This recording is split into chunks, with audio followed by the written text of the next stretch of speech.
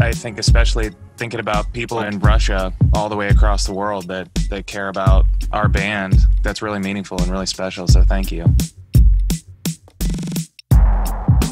The idea of that playlist, I like it a lot because I think that there's a lot of influence from when I was younger. A little bit more aggressive music was kind of where I was at as a teenager, to just kind of feel like there's a lot inside that you just want to get out.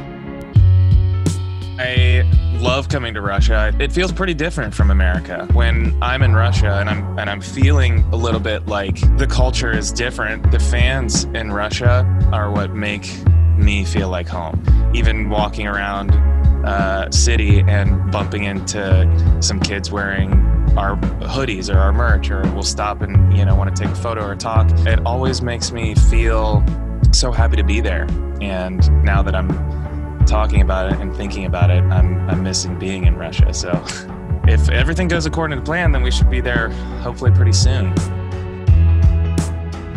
Well, I don't have a full answer for that. We're currently still working. Hopefully sooner than later. We always really want it to be right and as good as possible, rather than kind of throw stuff out there just to have it be quick.